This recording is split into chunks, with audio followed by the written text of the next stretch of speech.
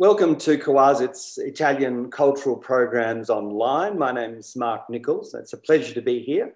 This is the Italian Cinema Forum for 2020. Over the next few weeks, I'll be presenting short introductions to 6 films, preparing us for our upcoming and usual discussions and debates that we're used to having at CO.AS.IT, and preparing for that when we can actually all meet together and join in the fun. Our first film is The Last Emperor, 1987, which was directed by Bernardo Bertolucci, produced by Jeremy Thomas, and starring John Lone, who many of you will know from films such as M. Butterfly. Bertolucci is well known to us, particularly in this space. Those of you who were with the forum last year will remember we looked at The Conformist, but you'll know his other films: Before the Revolution, 1900, perhaps his most infamous film, The Last Tango in Paris, and more recent films like Stealing Beauty and You and Me. Bertolucci died fairly recently. Jeremy Thomas, his producer on this film, his chosen producer on this film, will perhaps be a little less well known to you, but he shouldn't be, because he's produced almost 70 well-known films. In addition to this particular film, he also produced Merry Christmas, Mr. Lawrence. He had a role in Rabbit Proof Fence in Australia. And more recently, he's produced films, and a particular film appearing in this year's Italian Film Festival, Pinocchio, the most recent version. The Last Emperor was a 4-year project shot predominantly in China, including an epic, some people say 16-week shoot in the Forbidden City itself, shot also in areas of northern China, and also substantially shot throughout Italy, with particular work done at Cinecittà Studios in Rome. This film is perhaps the most impactful film for Bertolucci and Thomas, who were working together following this film. It won a slew of awards, including, I believe, 9 Academy Awards, which for that time, pre-Titanic, was quite a significant achievement, and certainly made Bertolucci and his colleagues much better known, I think, to the broader film-going community. Bertolucci and Thomas talk about the film as the first Western film shot in China about modern China. And in a sense, it required a great deal of cooperation from Chinese authorities, as you can imagine. Approval was important. Studio facilities in China were very important to the shoot. Also, the particular collaboration of a number of local actors, including one particular actor who is a very high official within the Chinese Cultural Ministry. The film's also notable for its participation of the great actor Peter O'Toole, who plays Johnson, a vital role in the film. And the soundtrack attracted particular attention, namely Ryuichi Sakamoto coming into the film again, into this particular film. He'd worked with Thomas before. And of course, the Talking Heads legend David Byrne played a very strong role in the sort of three-hander that became the makeup of the soundtrack of the film, which is almost unforgettable. I've been watching the film a lot lately, of course, preparing for this session, and I cannot get that soundtrack out of my head. As always, the music track plays a very strong role in the film, as I think you'll agree if you've seen it, and you'll come to get hooked once you've seen it. The plot and the story of the film is, as you would expect, epic. It deals and begins with the young Puyi, who is to become Emperor of China, the last emperor of the title, at the moment almost of that institution's decline. The film charts Puyi's existence as a prisoner in the Forbidden City, we come to understand the cultures of the Forbidden City, the extent to which he is not only a literal prisoner, but he is almost held captive by the denizens of the Forbidden City, who are keen to keep the whole thing going, despite what is happening outside China, where governments are falling here and there, and the drive towards the eventual communist takeover and the communist governments in China becomes an issue. And all these things in the first part of the film, we hear about kind of over the fence, if you will. Eventually, the royal family are expelled from the Forbidden City, and we chart Pu Yi's life outside the Forbidden City as he seeks to regain his throne, in a sense.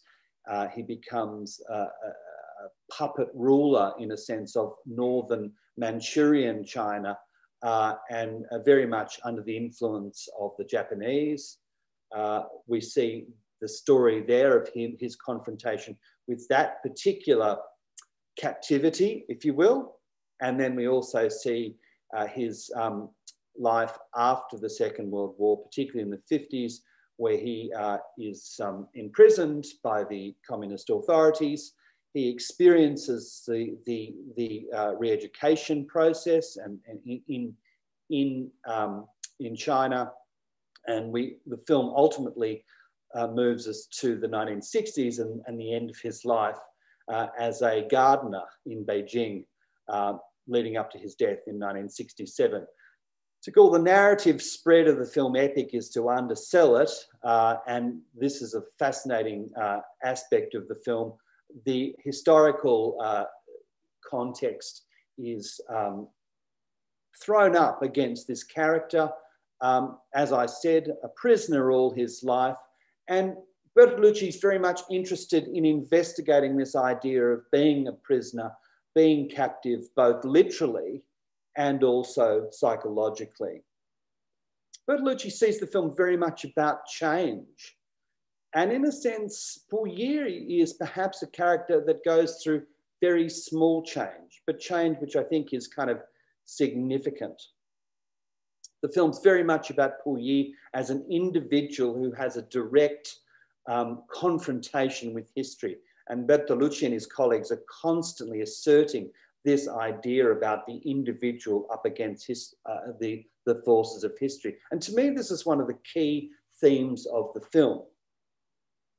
Bernardo Bertolucci is often referred to as the great Freudian Marxist director, and we see all this in The Last Emperor. Bertolucci approaches the film with both these lenses. Pu Yi as emperor and as the subject of the education process is a moment for Marxist interpretation and Freudian interpretation. Very typically of Bertolucci's interest in Freudian psychoanalysis are certain key ideas about mother-father relationships and also questions of desire and sexuality. And in many ways, the film bears a strong correspondence with Bertolucci's earlier film that we've studied in this group, The Conformist of 1970.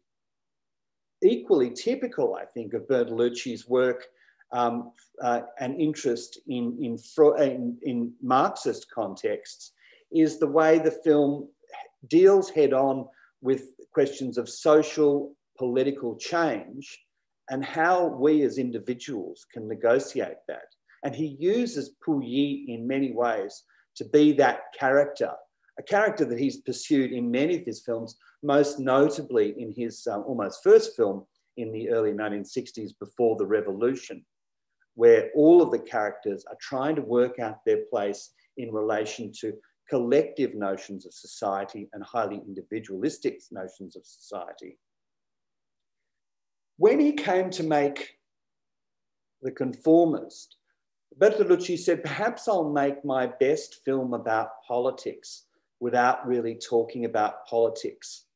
And this is an interesting perspective when we think about this film, where politics, social, historical change is unavoidable as a topic.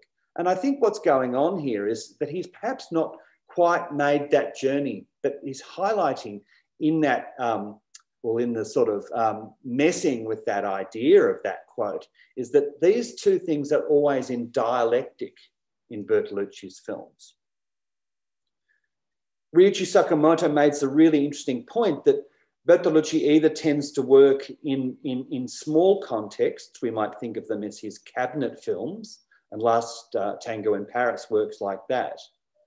And he then alternates with films like this film, The Last Emperor, and 1900, these large historical sweeping epic films. And in a sense, this is kind of interesting, a subtle interpretation there by Sakamoto, and one that picks up on, I wouldn't say an alternation of these two ideas, but the way the idea of the individual in a small psychological context and the collective dealing with great historical and political change is almost always present in Bertolucci's films, whatever their apparent production scale. But this is a dialectic, a discourse in Bertolucci's films that I think is always there and is very much prominent in the making of and the interpretation of The Last Emperor. What to me stands out with the film is the idea of, and this is an idea that Bertolucci often talks about, is his drive and desire to make the event happening in front of the camera central to the way the film ultimately shapes up. He talks a lot about this film in relation to questions of what the French critics have called cinéma vérité, what we might think of as documentary issues. When he made Before the Revolution and his early films, Bertolucci seemed to think and express the idea that he was making films about life. When he moved to a film like The Conformist, and not just because of the commercial aspects of that film, he started to think that his filmmaking was more about life plus cinema. And I wonder whether with a film like The Last Emperor, we are getting to the point where this sort of formulaic idea of his films is turning into, cinema equals life. Bertolucci has talked about the editing processes of his films and the other aspects of pre-production. And he talks about these sometimes as a kind of a restraining, I think he uses the expression police action when dealing with shaping and cultivating the material that he produces in the camera. Bertolucci places a very strong emphasis on shooting whatever happens in front of the camera on the day. The idea of cinema verite, the idea of almost documentary, dare we say realism or purity, is really important. The idea of turning up and shooting what you see as it happens. Bertolucci's famous for not really using very detailed storyboards. He claims that when he shoots his films, he's not particularly thinking about how they're going to be cut up, edited, once he's done his work. Working with a cinematographer like Storaro, light is everything. And Storaro, who nowadays tends to work with Woody Allen, light is everything in his films. So the idea of documenting what is going on in front of the camera, whatever the subject and whatever the topic, is really, really important. Now, you can imagine this is kind of a producer's nightmare. This film was a huge undertaking, 4 years of work, several months in the shooting. The homage scene for the new young emperor alone apparently involved something like 1,700 extras who had to sort of literally kowtow to the new young emperor. I mean, this implies the need for pre-production, for thorough pre-planning. And that, of course, is Jeremy Thomas's job, to get that sort of thing happening. And yet there seems to be an element of truth in the idea that Bertolucci very much did what happened in front of him, that he shot what was going on. And this is a very interesting way of thinking about filmmaking, because it takes us a long, long way away from the Hollywood notion of filmmaking, everything being pre-planned, everything being pre-conditioned, pre-staged, and sort of pre-organized to within an inch of its own life. Bertolucci talks about this kind of cinema as writing with the camera. It's a very poetic process for Bertolucci. It's not a prosaic one. And all this, in a sense, I think comes to the fore when we're looking at Last Emperor, because it tends to work in support of this film as nothing less or nothing more than a kind of a China study project. I'm always fascinated in film ensembles, film companies, filmmaking enterprises coming from one place to a very different place to make a film. And I always tend to think, what are they doing there? What did Bertolucci and his colleagues think they were doing in Beijing, in China, so far removed from their lives in Europe, in Italy, and in the United Kingdom? I think we think that a lot in relation to this film because it does appear to be a departure for Bertolucci. Basically, my conclusions to this point, and it would be really interesting to discuss this when we get together, but I see a very strong idea that they were literally there to learn about China. They were there to attempt to understand cultural difference, and from analysing the production history and the discourse around this production, I think the filmmaking company had a very strong understanding that they knew very little about China and that their responses to the environment were going to be highly dominated by their own contexts and their own backgrounds and perspectives. There's a magic moment where Bertolucci talks about the yellow, the imperial yellow that Puyi is supposed to wear. And he goes crazy because apparently it bears some resistance to Parma yellow, which is important for Bertolucci as a man from that part of the world. It's a very touristy kind of view, but I think he acknowledges that. And in a sense, it represents that kind of the tourist view, which is always going to be a dilemma in this kind of filmmaking. What they did to counteract this was rely very strongly on local knowledge and engagement with local people and institutions. The basic discussion about film in production was that they spent a great deal of time doing what we might think of as street research, trying to understand situations and making changes to a script that ostensibly was knocked up before they ever left Europe.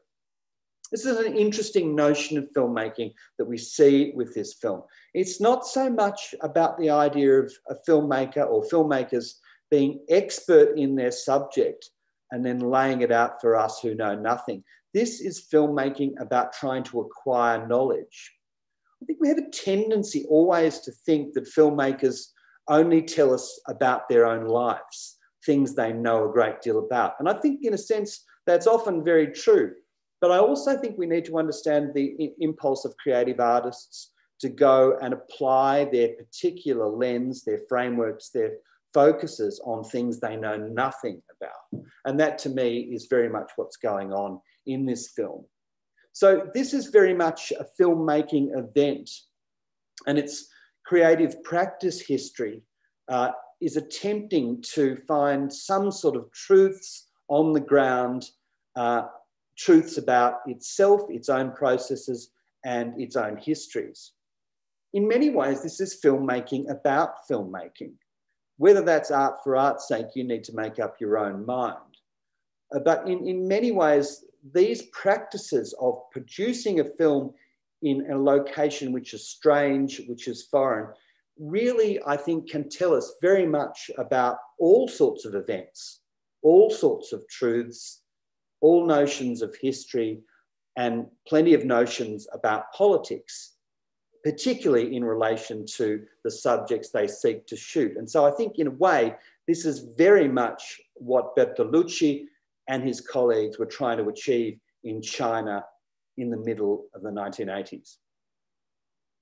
That's all I've got to say about this week's film. Please do join us next week or next time for our second film that we'll be discussing, which is Nanni Moretti's much-loved film Aprile, April, which deals with Berlusconi Mark I and his very Bertoluccian idea of the encounter between the individual and the state, the process of history, the process of politics. So picking up on many of our themes from this week, it's also a film about Nanni Moretti's character becoming a father for the first time.